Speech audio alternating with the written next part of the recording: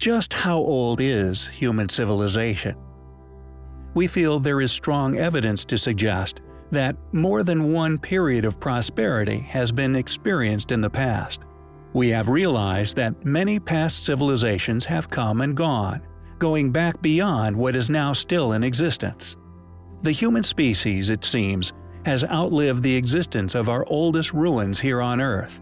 This may mean that the true origins of modern man are in fact lost in time forever.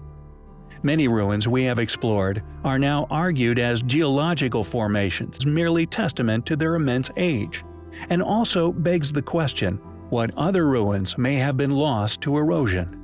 How much older does human civilization actually reach back in time? And just how advanced have past civilizations become?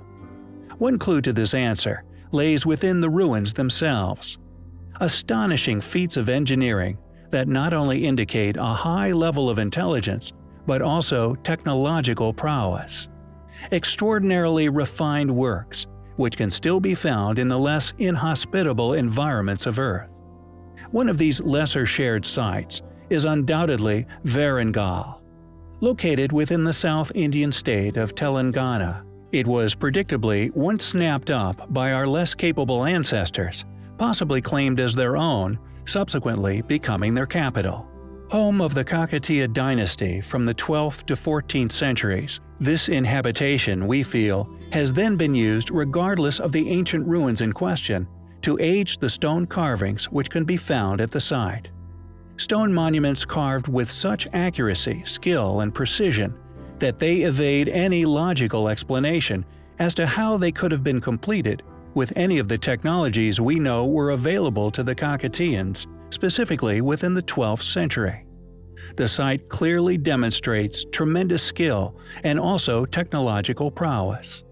These stone monuments were clearly not only created to express an artistic message, but they were undoubtedly created to display the creator's capabilities, encapsulated in time, quite possibly for the exact purpose of people like us to recognize them, as they may have with similar ruins that were possibly in existence during their own lifetimes. There is a greatly more interesting and extensively larger story to tell regarding the history of our planet. However, as long as those in power feel inadequate simply saying, "We don't know," ignorance and lies will continue to plague our species. Easter Island, undoubtedly one of our favorite ancient places. Not only does its existence resonate with the mission of our channel, but its volumes of compelling stories, legends, and still existing ruins makes it one of the most intriguing places to explore anywhere on Earth. Not only are there legends of a magical earth force known as mana, having once been responsible for the as-yet unexplained movement and placement of the gigantic Moai statues that can be found littering the coastlines. Once covered in thick forests, dense trees fed by the fertile lands which now surround the now extinct volcano, at some point within antiquity, these forests experienced extreme and rapid deforestation. It is currently not known what happened to the wood acquired. The island of Easter is, in fact, an entire buried treasure. These remains, possibly preserved under several meters of earth, still found upon the island. What's compelling regarding the buried remains is that they could indeed be those of the people who were once responsible for the movement of the statues. A fragment of a civilization that we have long stated is not a mere few thousand years old, but very possibly a pre-Ice Age, world-going, highly advanced civilization, once capable of moving stones we are yet to explain the placements of. Could there quite possibly be perfectly preserved, highly advanced ancient ruins buried under many meters of earth all over the extremely remote Easter Islands? Furthermore, could there actually be existing evidence, or possibly the lost technology responsible for moving such stones, still within the reach of being publicly exposed, and out of the reach of conspiratorial powers who would, if capable of such a task, excavate such sites and hide away these controversial features? What's buried on Easter Island? Easter Island is undoubtedly an incredible place, and one which still has much to show the world regarding our past. It's an amazing thought that a tiny place, thousands of miles out within the ocean, could hold an ancient secret capable of affecting all of us.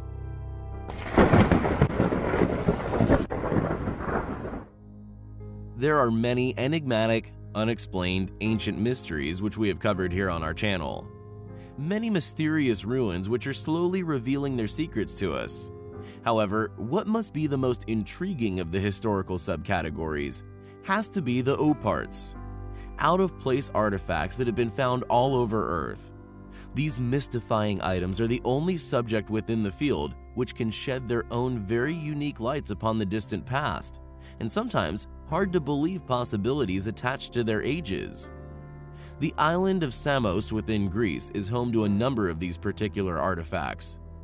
1.5 kilometers off the coast of Turkey, this small island has a big history. Within the island's capital museum is a wide range of very impressive artifacts. The most interesting among the collection is undoubtedly the strange bronze artifact, which according to academia, merely depicts a strange form of unknown carriage that would have once been pulled by horses. However, some also believe that the strange animals are actually depicting a form of periscope, and that the entire artifact is actually that of an ancient submarine. Additionally, there also exists another amazing artifact that we felt was worth a mention, found within private collection. Originally a religious idol, what do you think this wooden artifact is depicting?